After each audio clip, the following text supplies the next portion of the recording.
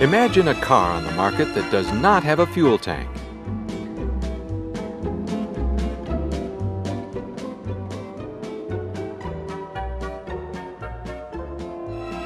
Doesn't need an exhaust system,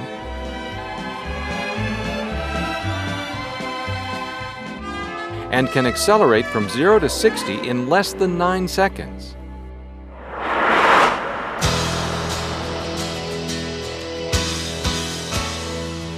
That car is GM's EV1, the car of the future today.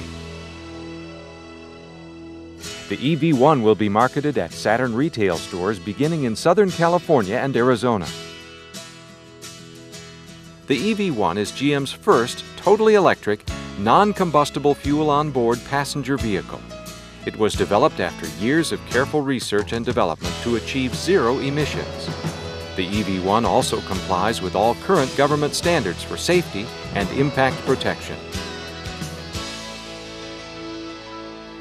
Overall, the car is very similar in size to a Saturn SC2. However, the EV1 is heavier due to the weight of its batteries. Other similarities to Saturn include the extensive use of corrosion-resistant non-metal exterior panels. The EV1 is a completely electric vehicle, meaning that not only the power plant but also all accessories rely on electricity for power. Therefore, the range, or how far the EV1 can go, will depend on many factors, including the use of air conditioning, the heater, road conditions, outside air temperature, and driving style.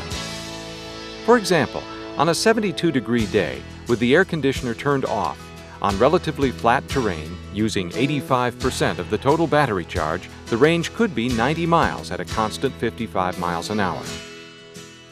Assuming the same driving conditions, but in stop-and-go traffic, the range could be as high as 60 miles. When the EV1 is stopped in traffic or at a stoplight, it is not using propulsion power, so range is not diminished. The only energy being used is the power required for the accessories. Top speed has been electronically regulated at 80 miles an hour. Higher speeds will adversely affect the range of the vehicle. The EV1 can accelerate from 0 to 60 miles an hour in less than 9 seconds. The heart and soul of the EV1 is its electric propulsion system. The power plant has two major components, the power inverter module and the three-phase AC motor. The power inverter module takes the AC power and converts it to DC power in the battery pack. Then, the power is converted back to AC for the drive motor. The inverter takes care of keeping the batteries in charge at the same time providing energy for the AC motor. The AC motor then uses reduction gears to bring power to the front wheels. There's no transmission on the electric vehicle. The motor has very low maintenance compared to a gasoline engine, as it never needs an oil change, never needs spark plugs or belts. It does have a radiator, but only to keep the motor and electronics at a stable temperature. Batteries for the EV1 consist of 26 12-volt lead-acid modules wired in series to form a pack. There's no free liquid inside. All battery acid is held in an absorbing mat wrapped within each module. The battery pack will also disable itself in case of an accident. These are safety features designed to protect the passengers. The absorbing mat prevents any spillage of acid upon impact. There's one 12-volt module under the hood that powers the computer, door locks, and emergency flashers. The battery modules are 98% recyclable and are made from recycled lead. Charging the EV1 is very simple. Just insert the charger paddle into the charging port, which is located in the vehicle's front fascia. The EV1 can use one of two chargers, a 6.6 kilowatt system that requires 220 volts of electricity, and a portable 1.2 kilowatt charger that can be plugged into any 110 volt outlet. The 6.6 kilowatt charger is designed to be permanently installed at home or at the office, while the convenience charger is situated in the trunk.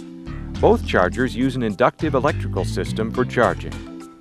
This inductive system uses magnetic fields to conduct electricity, and it's safer to use than the standard metal-to-metal contact system. As a result, charging in wet weather is as safe as it is easy. Recharging times will depend on how much power is left in the battery. Assuming the battery needs 80% of its charge, the 6.6 kilowatt system will take 3 hours, and the 1.2 kilowatt charger will take about 15 hours. The batteries have no memory when recharging, unlike NiCad cells. The batteries are manufactured by Delphi Energy and Engine Management, specifically for the EV1. The EV1 lines are strikingly different than those of any other car, with its overall teardrop shape, rear fender skirts, and narrow rear track. Underneath the car, a belly pan has been designed to help reduce aerodynamic drag.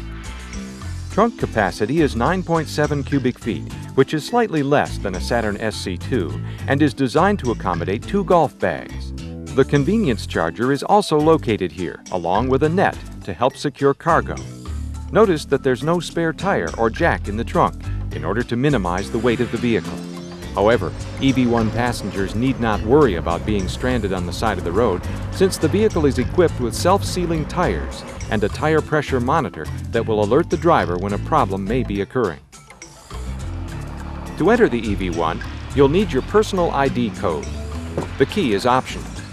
Once inside, there are several features that will make you feel more like a jet pilot than an average driver. For starters, you will not find an ignition switch. To start the EV1, you need to enter your ID code and then press the Run button. To turn it off, press the Lock button. After starting the car, you'll notice that there's almost no sound. Since electric cars are virtually silent, there's a button to activate a pedestrian alert alarm. The gauge cluster has several unique displays, such as the range remaining gauge. It serves as a trip computer that registers the last 1.5 miles of driving and computes your range according to your driving pattern and status of your battery charge. The state of charge display consists of bars that decrease as the battery's energy is being drained. Each bar represents 9% of the battery's capacity. The gauge button will let you know about the current power consumption of the vehicle. Other displays include the speedometer, gear selection, odometer, and trip odometer. The EV1 comes complete with CD cassette player, AM/FM radio with 4 speakers.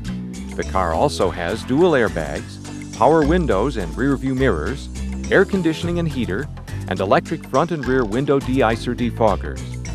A unique feature of the EV1 is the preconditioning buttons, which allow you to pre-program the air conditioner or heater for interior climate control. This feature can only be activated while the car is connected to the charger. Other controls, such as windshield wipers and turn signals, are similar to those found in other vehicles. The de-icer on the front windshield is electric, thus more efficient than the traditional air blower on gasoline vehicles. To put the EV1 in motion, select a gear with the joystick-styled lever. Another exciting feature of the EV1 is the coast-down button and the regenerative brakes. Both of these devices were designed to help boost the battery's charge. Whenever the coast-down button is applied, the car will slow down in the same manner as downshifting slows down a car with a manual transmission. However, the coast-down button actually turns the EV1's motor into a generator, which creates electricity to recharge the batteries. The regenerative braking uses the same principle to put energy back into the vehicle, and it's activated every time you use the brakes. This coming fall, General Motors will be the first major automaker in modern times to market specifically designed electric cars to the public.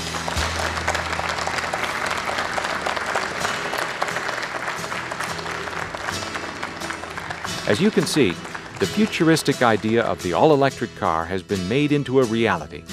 The EV1 was not designed to compete with the combustion engine cars of today, but to complement them. The EV1 is a thrill to drive, which makes cleaning the air more fun than ever.